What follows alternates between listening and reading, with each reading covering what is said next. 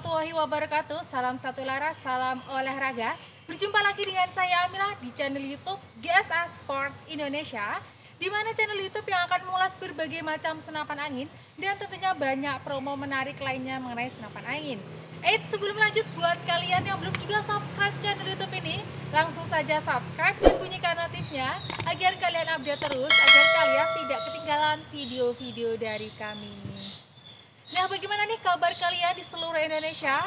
Semoga dimanapun kita berada tetap baik-baik saja dan juga dilancarkan rezekinya, amin. Dan kita harus tetap jaga kesehatan kita dimanapun kita berada. Nah, sudah berburu apa aja hari ini? Sudah menggunakan senapannya untuk apa? Bisa banget komentar di kolom bawah cerita-cerita keseruan kalian menggunakan senapan angin. Baik, kami Gsa Sport Indonesia merupakan toko senapan angin terpercaya dan juga bergaransi. Untuk itu jangan ragu-ragu lagi membeli senapan angin secara online hanya di Gsa Sport Indonesia. Nah, di video kali ini kita akan tunjukkan spesifikasi untuk senapan angin Gejluk Dual Power Pasopati Gamo Camoflase. Nah, mungkin di antara kalian masih penasaran dengan spesifikasinya, atau buat kalian yang mau membeli senapan jenis ini, Gejluk Dual Power Pasopati Gamo Camoflase, tetapi kalian masih kepo-kepo untuk spesifikasinya, yuk tonton aja video kali ini, tonton dari awal sampai habis agar kalian tahu detail-detail spesifikasi dari senapan ini. Senapan angin Gejluk Dual Power Pasopati Gamo Camoflase. Nah, maksud dari Gejluk Dual Power ini yaitu bisa diisi manual dan bisa diisi gas melalui tabung scuba atau pompa GX.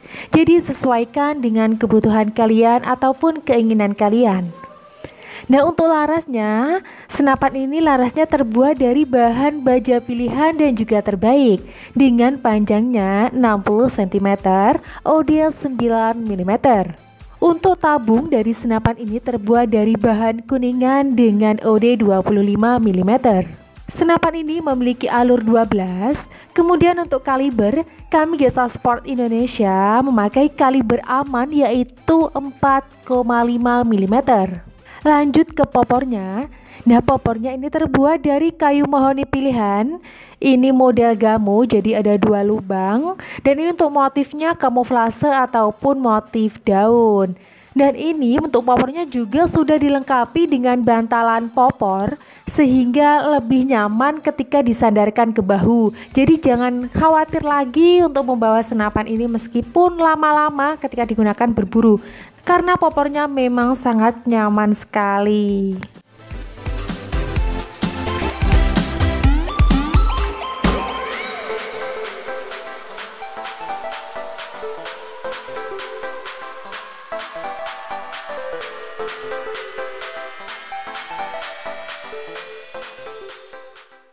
Nah, senapan ini juga sudah dilengkapi dengan whisper ataupun keker manual pada setiap unitnya.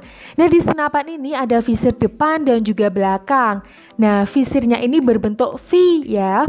Nah, jadi dengan visir ini tentunya memudahkan kalian ketika membidik target. Tetapi jangan khawatir karena ini visirnya tidak paten, jadi bisa dilepas. Kemungkinan kalian misalkan ingin mengganti dengan teleskop bisa banget. Tentunya dengan teleskop kalian juga lebih bisa memfokuskan target. Nah, untuk speed track tarikan, senapan ini 5 kali speed track tarikan. Untuk sistem pengisian angin, senapan ini dengan Gejluk manual ataupun menggunakan pompa PCP. Jadi disesuaikan dengan keinginan kalian ataupun kebutuhan kalian ya. Nah, untuk kapasitas pengisian angin yaitu mencapai 2700 PSI. Tetapi untuk safety cukup 2500 PSI. Jadi jangan mengisi melebihi batas yang disarankan ya. Nah, dengan pengisian angin full 2500 PSI itu penggunanya bisa mencapai 30-40 kali tembakan.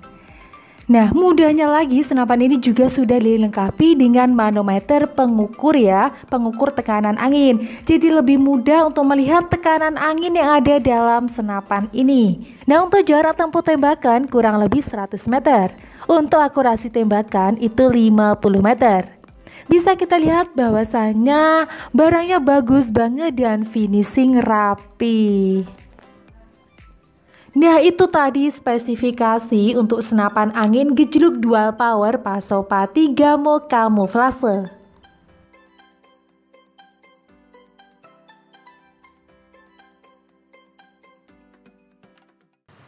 Nah, buat kalian yang ingin membeli senapan angin Gejluk Dual Power Pasopati Gamo Camoflase ataupun senapan jenis lainnya, caranya pun mudah banget, langsung order dan menghubungi nomor WA customer service kami. Untuk nomornya akan saya sematkan di sini. Nah, untuk informasi buat kalian semua, bahwasannya kami Gsa Sport Indonesia untuk jam operasional hari Senin sampai dengan Sabtu. Tetapi mohon maaf untuk hari Sabtu dan Minggu kami slow respon. Dan nantikan kembali untuk first responnya di hari Senin sampai dengan Jumat. Yuk langsung saja hubungi nomor customer service kami ya. Nah, perlu diingat bahwasanya kami Gsa Sport Indonesia hanya mempunyai 2 nomor rekening atas nama Ude Sukses Mulia dan Muhammad Masrofi. Jadi, selain kedua nomor rekening tersebut penipuan. Jadi kalian lebih hati-hati ya.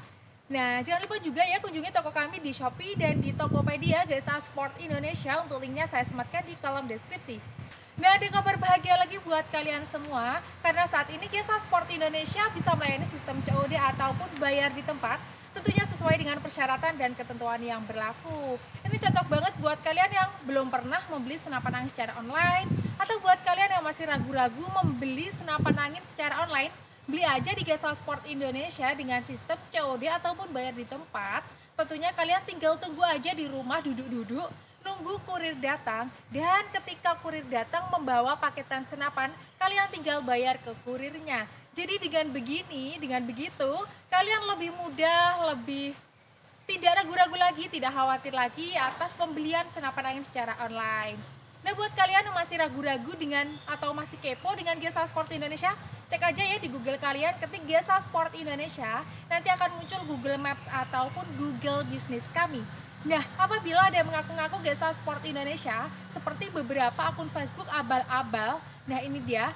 Nah, mereka itu mengatasnamakan Gsa Sport Indonesia, tetapi ia tidak bisa menunjukkan alamat dan tidak bisa dikuja langsung ke tempatnya, maka itu jelas banget penipuan. Oke, buat kalian, dimanapun kalian berada, yang menemukan oknum abal-abal seperti itu tadi yang mengatasnamakan Gsa Sport Indonesia, langsung saja ya laporkan ke customer service kami, ataupun komentar di kolom bawah, agar tidak ada korban baru dari oknum yang meresahkan itu. Nah, buat kalian tetap hati-hati, tetap waspada, ingat, belanja aman bergaransi hanya di Gsa Sport Indonesia. Nah, sekian ya video kali ini. Semoga di video kali ini dapat menjadikan referensi kalian sebelum membeli senapan angin secara online. Oke, sekian dari saya. Wassalamualaikum warahmatullahi wabarakatuh.